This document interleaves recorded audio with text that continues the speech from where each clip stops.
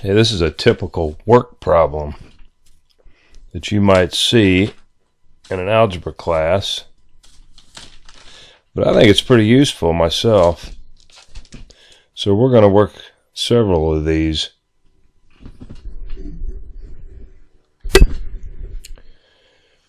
So it says, Jack can mow the yard in 4 hours. His son can mow the yard in 3 hours. Working together, how long will it take them to mow the yard?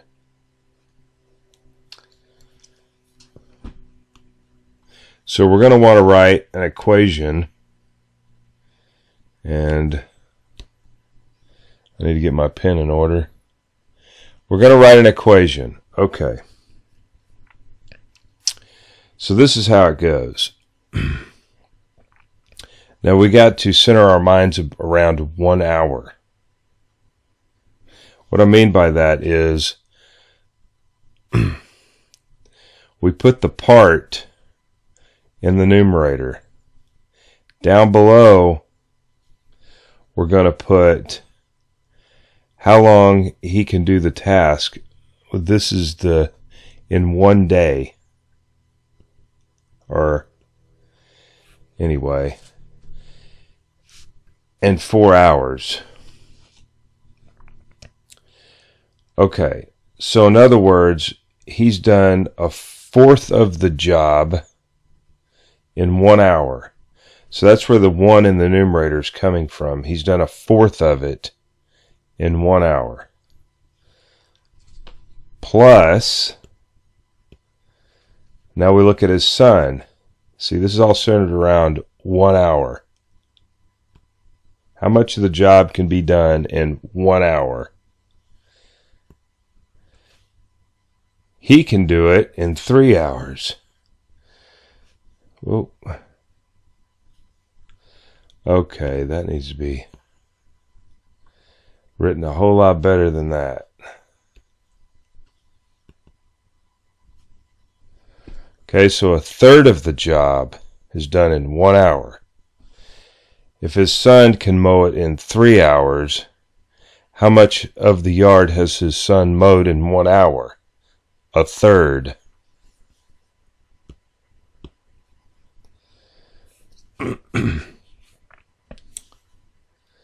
In 1 hour. How many hours will it take? So that's what X is.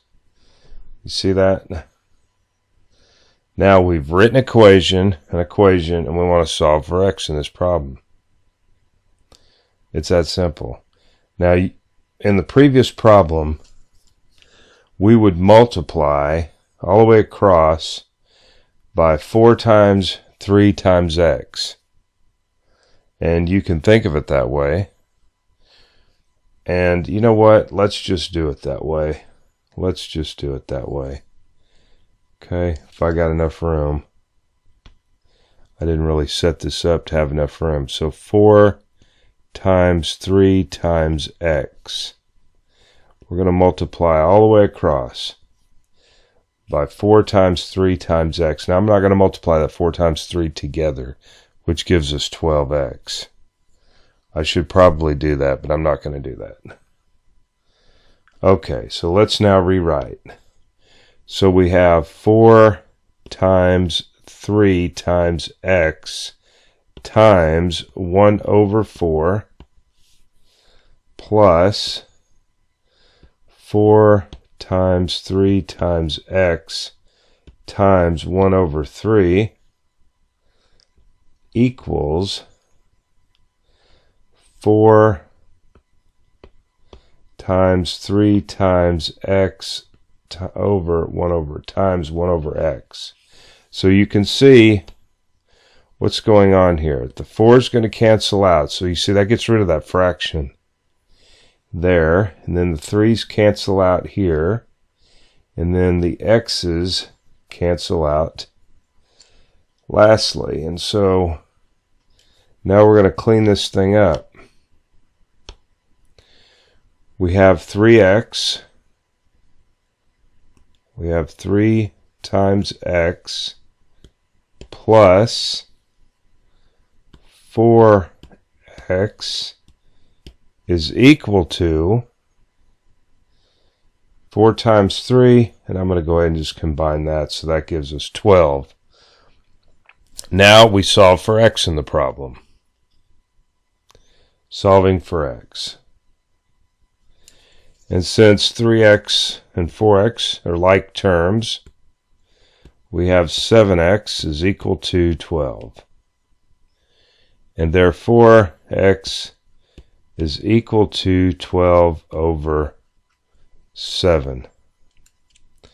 So 12/7 of an hour. Let's just go ahead and plug that in the calculator. What exactly is 12/7 of an hour? Well, I'm going to put a little curly brackets here, but it might actually be exactly 0.58. Now that's 0.58 hours. We got to keep that in mind. Okay, 0.58 hours. And you're like, well, how many minutes is 0.58 hours? And I believe it's like, we'll just convert that over to minutes there. Multiply that by 60, and I think you get 35 minutes. Okay, so it's going to take them about 35 minutes to mow the yard if they work together. Isn't that amazing? It takes 4 hours for one, 3 hours for the other. And they can both work together and get it done in 35 minutes. That almost doesn't sound right, does it? But it is. Has to be. It has to be right. Huh. Interesting. That can't be right. Let me look at the cap. Wait a minute. That's... what in the world? 12 over... that ain't right. 12 over 7. Where did 0.58 come from? Okay. That's a reason common sense. You got to look at your answer. This is an example as using common sense. Let's cut that out of there. 12 over 7 is... I didn't think that was right. I was like, man, they're working together. They're getting that job done in a hurry. 1.7. We're probably going to have to... we'll go ahead and go to there. 1.714 hours. So to convert this into hours and minutes, just take the 0.714. Let's subtract off the 1. Multiply it by 60. Okay, so this would be like 1 hour and 42.